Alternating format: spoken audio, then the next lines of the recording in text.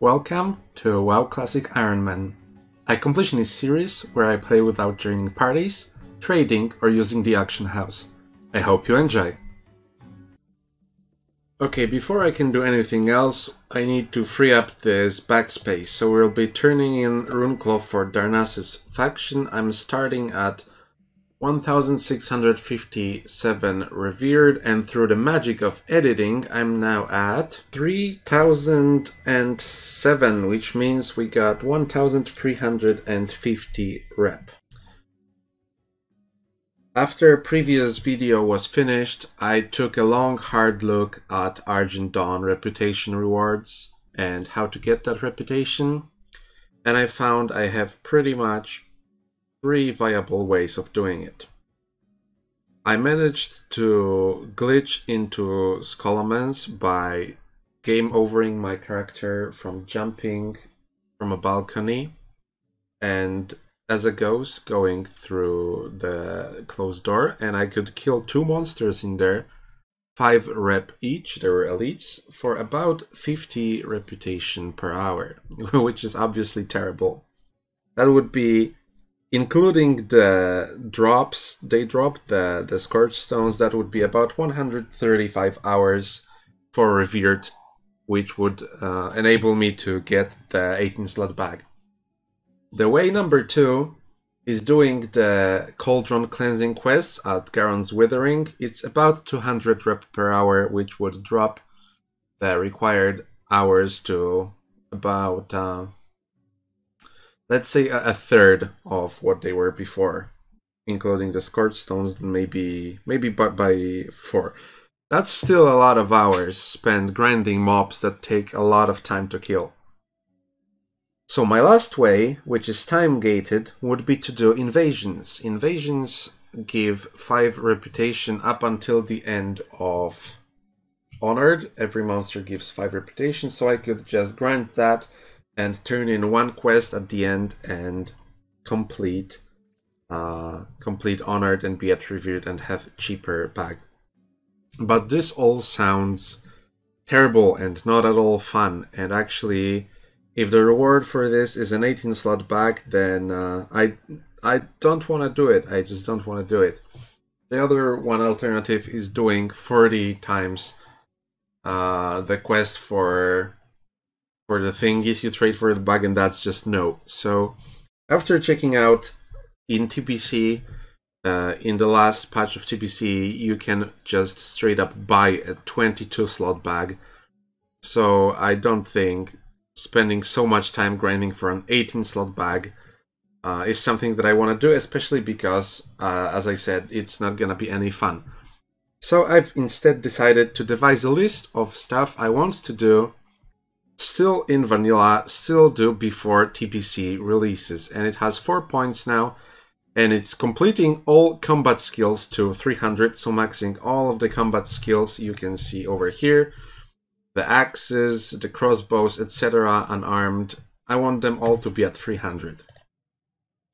Next, complete all cooking recipes. I just checked that my recipe tracking add-on only has phase 1, so for example it doesn't have the Chimera chops, but I will be checking Wowhead for that, and we can get all of them, I'm pretty sure, except the horde only ones. Next, I want to work on and probably can complete every heavy fish of the fishing log. It's something I can just keep working on, and even though it's an RNG goal, if I keep fishing, it will probably happen. I don't strive for the highest weights for the fish. Any weight is okay, so I think that's definitely doable.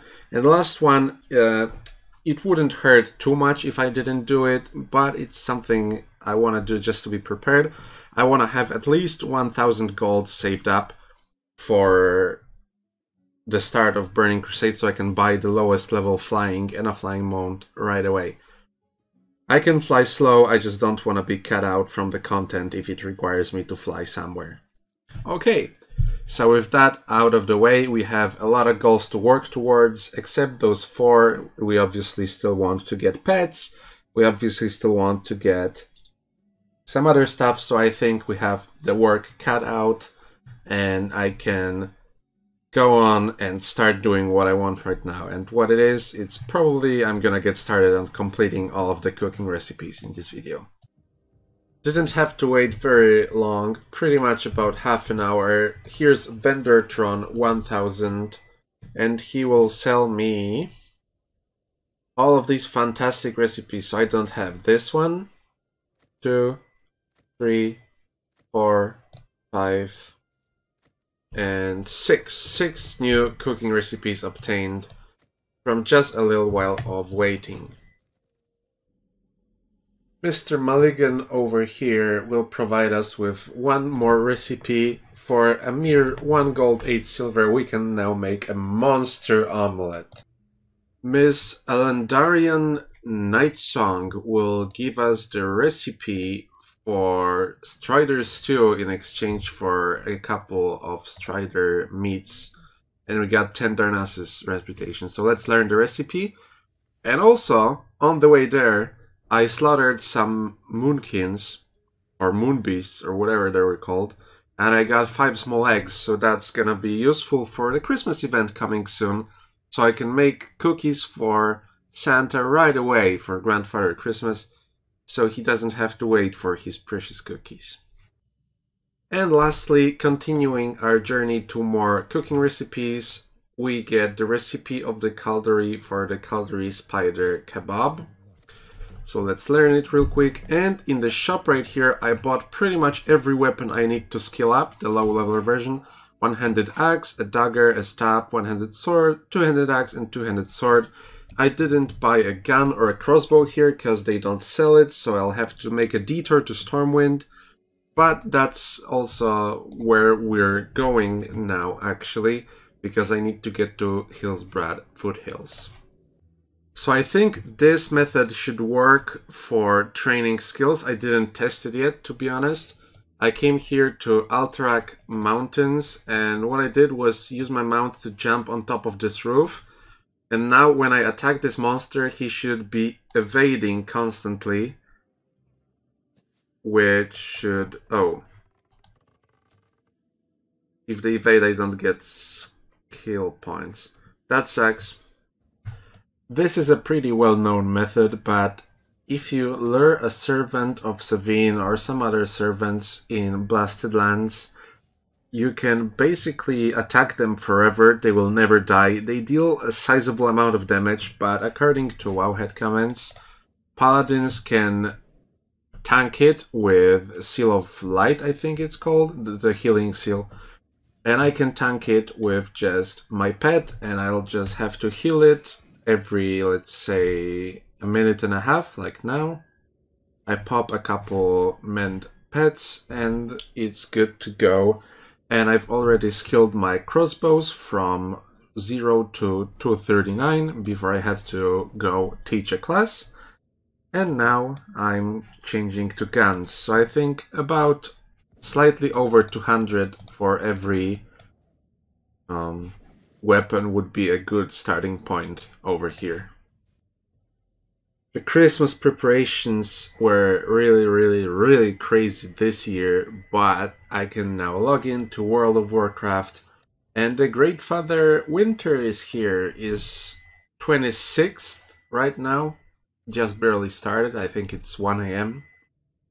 So the first order of business is we can talk to one of these goblins here, and they'll be selling 2 recipes we need for gingerbread cookie and for eggnog. And I'm pretty sure these are the last seasonal recipes we need. The gingerbread cookie is here, eggnog is here, and no other recipe requires an event, so that's good. So yeah, I'll be learning that, and then I'll pick up all the presents, we'll open them, and then I'll do all the event quests.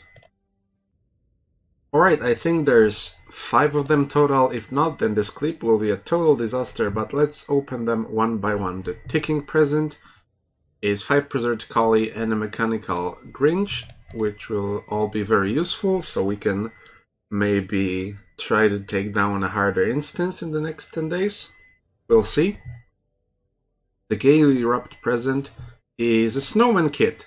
So this is one of the 4 companion pets we can get. You can get 1 each year and it's random, so if you're unlucky you will get duplicates. And if we're lucky we can finish this in 4 years. So let's learn the snowman kit. After I make a screenshot real fast. Let's bind. Oh, missing rig and snowball. Okay, never mind. I got some snowballs. Let's bind the snowman. Look at him. Pretty cute.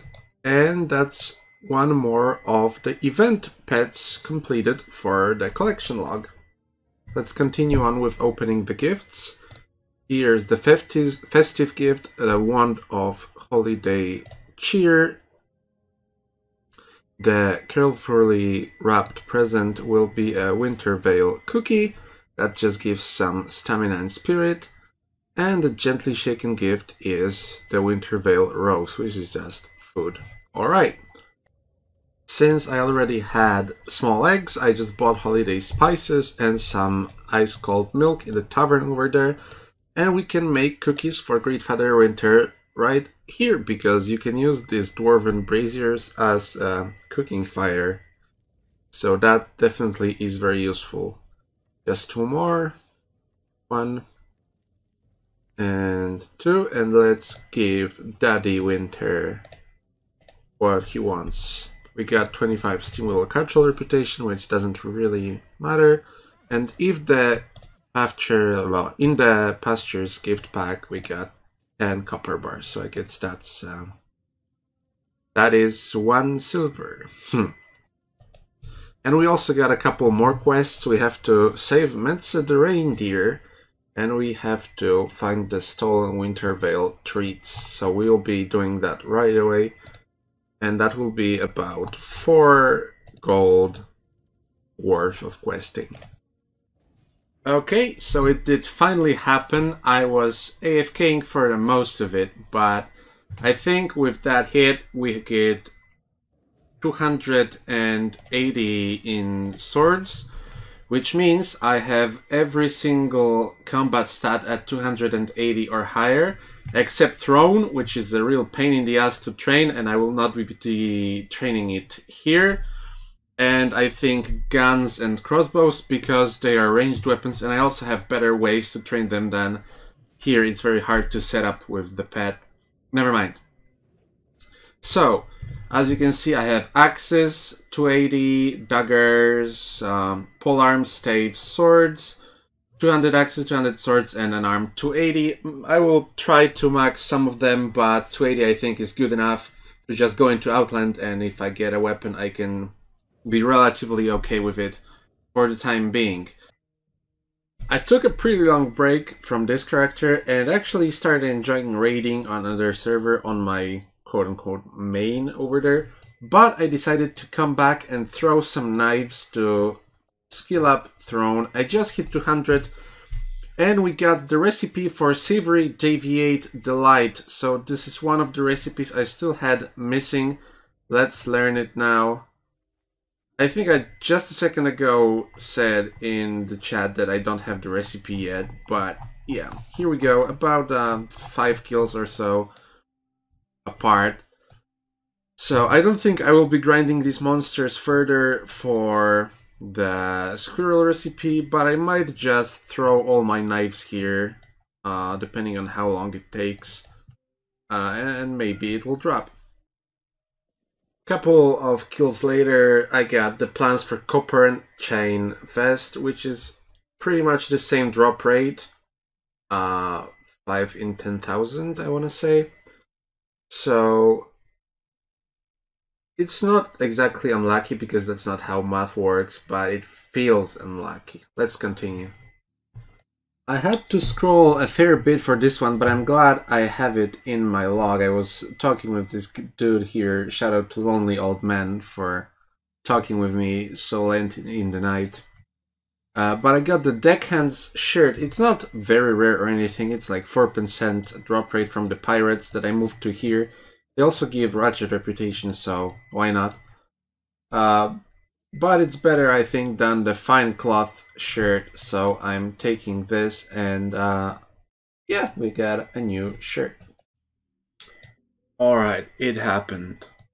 Your skill in Throne has increased to 300, so this is our next combat skill maxed. I was pretty sure I'm not gonna max Throne. It was not pleasant to train this skill. Every time you want to attack, you have to click on this, as opposed to every other weapon where your character just continues on attacking. I've killed many of these South Seas, and if I check the number of daggers I have left, I've thrown about 750 of them just for the last skill up from 299 to 300. So about 1,600 for 1,650 from 1 to max. Which is pretty cheap, but very time consuming. We didn't get the squirrel recipe, so I think I'm gonna switch up my equipment a little bit and you'll see where I will go next. After doing a little bit of research, I found that Kimmerock chops require blackening glare, so I can't get them, and Thistle Tea is only sold to rogues, or a reward from quests only for rogues. So I only need 2 cooking recipes for all the cooking recipes I can get, and this is one of them for Lock, Frenzy, Delight. So let's buy it, let's learn it, and let's go to Hillsbrad Foothills, because a quest there will reward me with my last cooking recipe.